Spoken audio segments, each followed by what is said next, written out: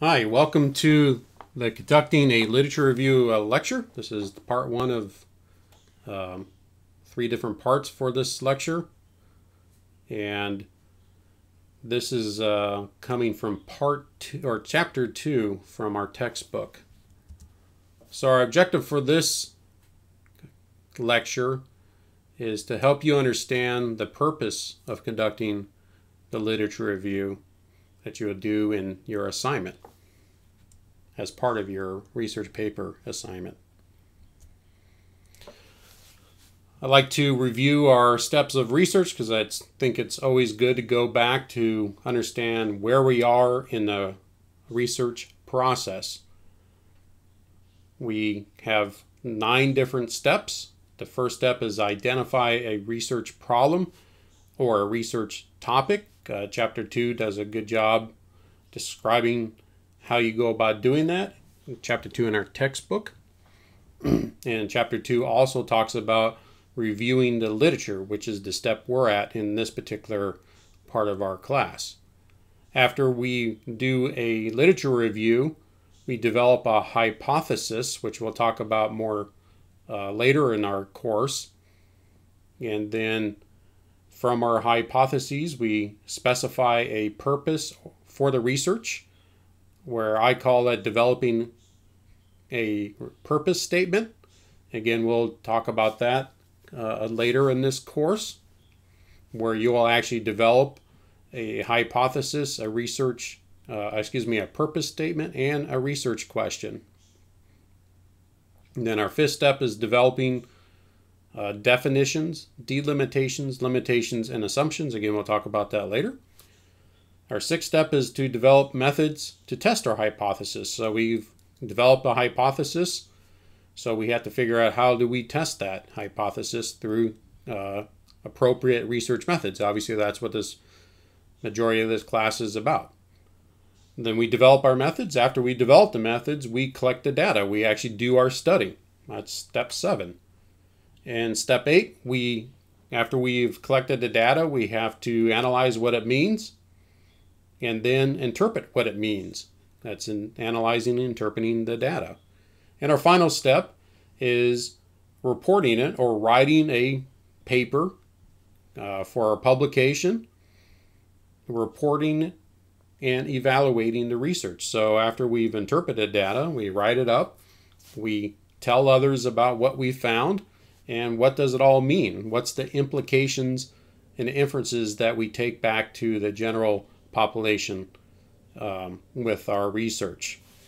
So again, in this series of lectures, we're going to spend all our time in reviewing the literature.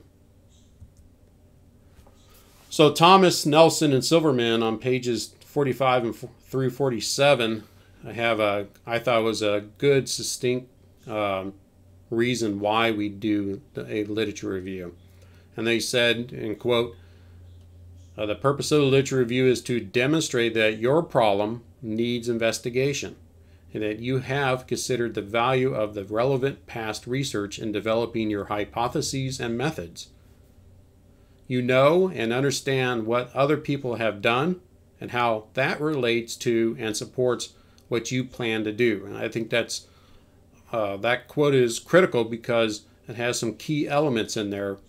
The one of them is that there is a need to do this study that you're doing because the previous research has not actually answered that research question or tested that hypothesis.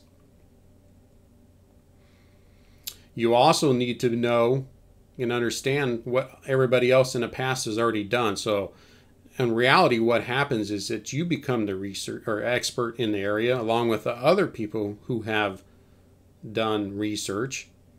And then what has been done previously needs to support and relate back to your particular research topic and your research questions, purpose statement, and hypothesis.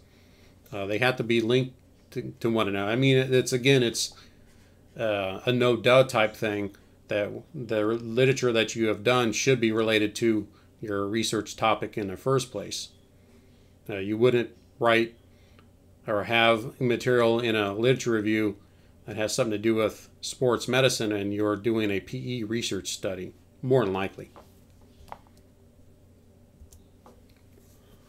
Some more stuff that will help you with your literature review. And the purpose of a literature review, what we want to do when we actually start our literature review is that we go from a really big picture and connect the dots, or make it even smaller. Let's say our research topic is strength training. That's very big. Now we need to get it very narrow. I'll talk about more of that in our lecture later.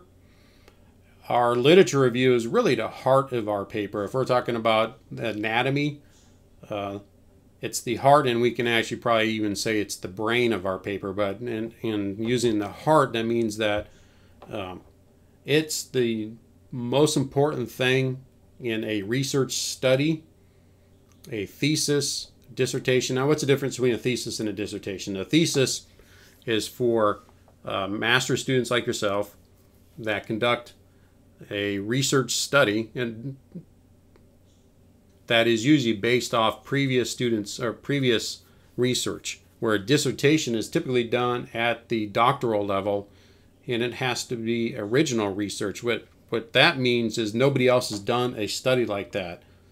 You're the first researcher that will conduct a study in that particular area.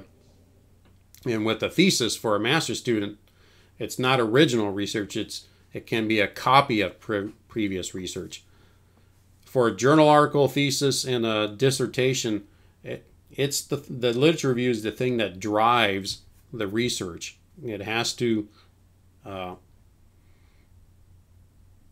tie everything together. It ties everything into the research problem, and it also helps develop the conclusions at the end of your paper.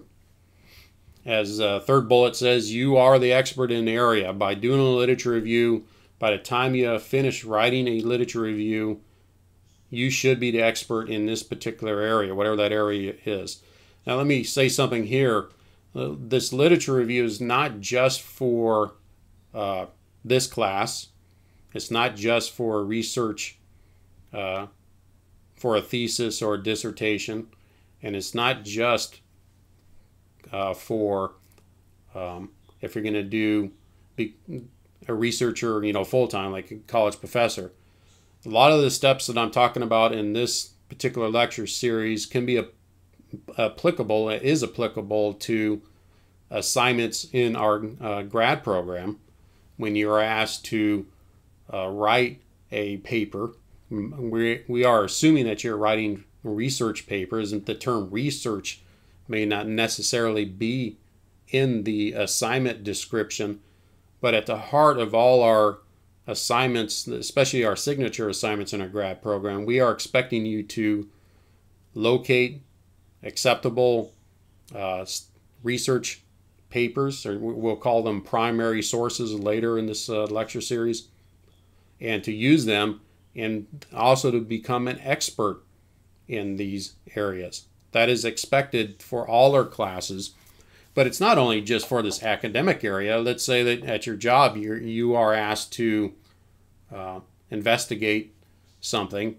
You should go to the literature and see what it says.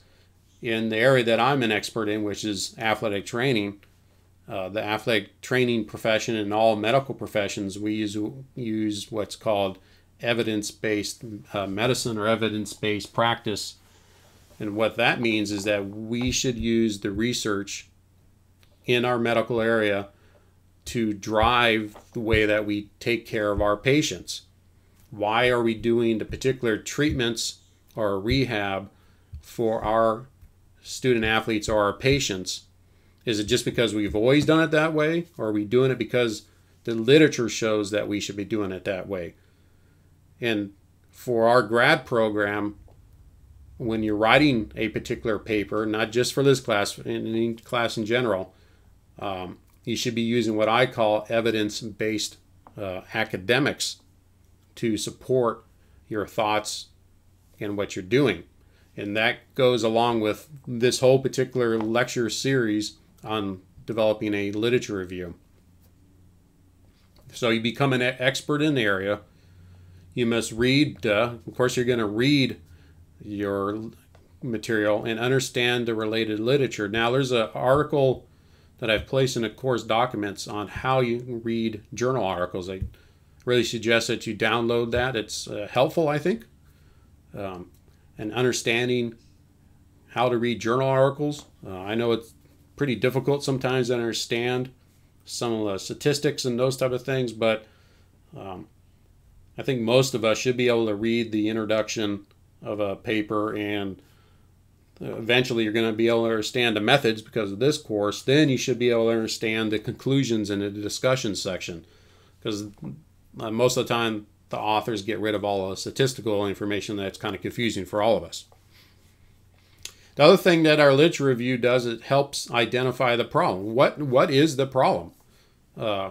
You have a topic. We've asked you to pick a topic, but now we need to narrow that down.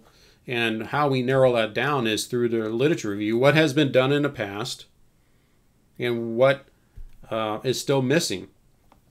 And that's part of the developing the hypothesis. The hypothesis is just an educated guess, and we base it on what's been previously found.